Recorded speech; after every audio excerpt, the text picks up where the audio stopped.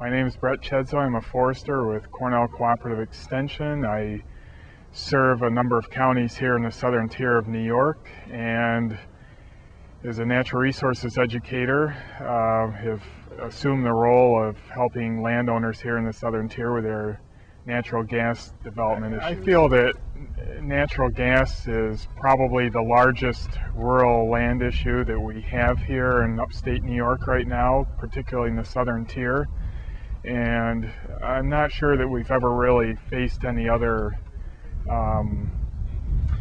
things that could have such an impact on our communities as natural gas development. Well, hopefully we can find some more middle ground on this, because over the past few months I've seen an increasing polarity in the community. People seem to be taking a for or against stance, which is unfortunate because each side seems to believe that they're the only ones looking out for a particular interest or viewpoint. And although talking to the different groups, being an extension, I seem to hear all sides, and I'm hearing the same messages, but nobody really seems to be able to look beyond their own viewpoint and listen to what others are saying. We're going to try to hold some community conversation forums in the coming months to get people together in small groups, probably break people out into small roundtable discussions to go through some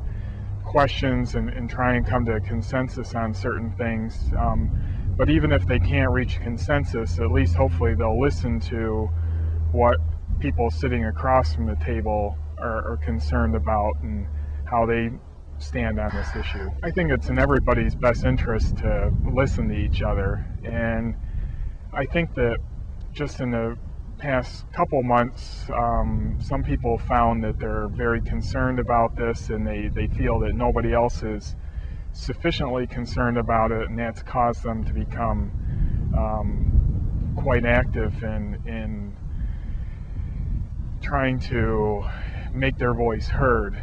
But I think that hopefully as time goes on, they realize that other people share those same concerns. They just might be acting on their personal concerns in a different way. I feel that natural gas development is going to happen here whether we want it to or not. The natural gas is not going anywhere, and the companies that are interested in that natural gas are not going anywhere. And this is a property right that belongs to all landowners, and many landowners are going to choose to exercise that right by leasing it to energy companies. So it's not a question of if for me, but rather when.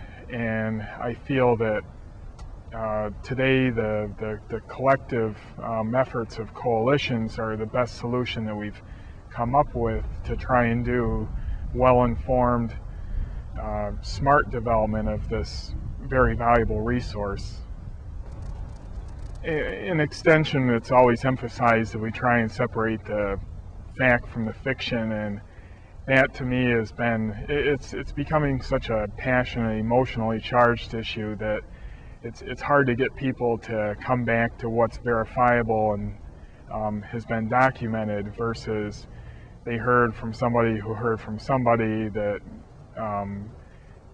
all these negative impacts occurred somewhere. And I don't think that necessarily helps people make wise decisions when we're basing things on accounts that may or may not be true. I think we need to look at what's happened elsewhere and learn from that, and try and in many ways we're fortunate here in New York in that we're sort of one of the last to go through this learning curve. So hopefully we start further along that curve than other states like Wyoming or Texas or Pennsylvania. They have a personal concern outside of extension that some of the more extremist viewpoints, one way or another, are making themselves very vocal, well organized, and are trying to exert their influence on the more silent majority. And again, I think that this is something that could be, it could be a good thing for us, it could be a bad thing for us, but so far I think everybody's doing their due diligence and trying to figure out how to do it in a positive way for our community.